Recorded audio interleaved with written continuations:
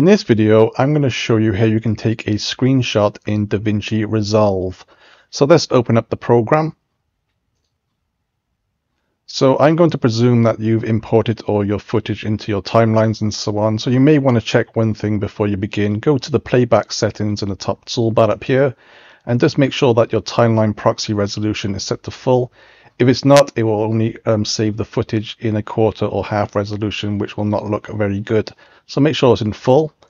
So once that's done, you want to then click on the color tab on the bottom here.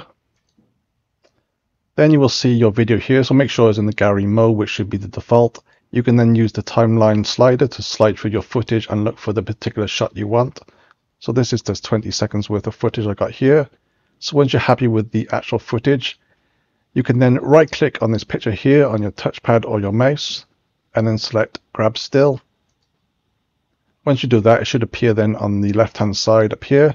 So then you can put your mouse cursor over this again and again, right click, and this time select export.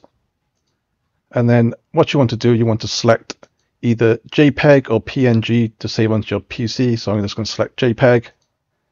Then I can export it. You can give it a name if you want to. Export.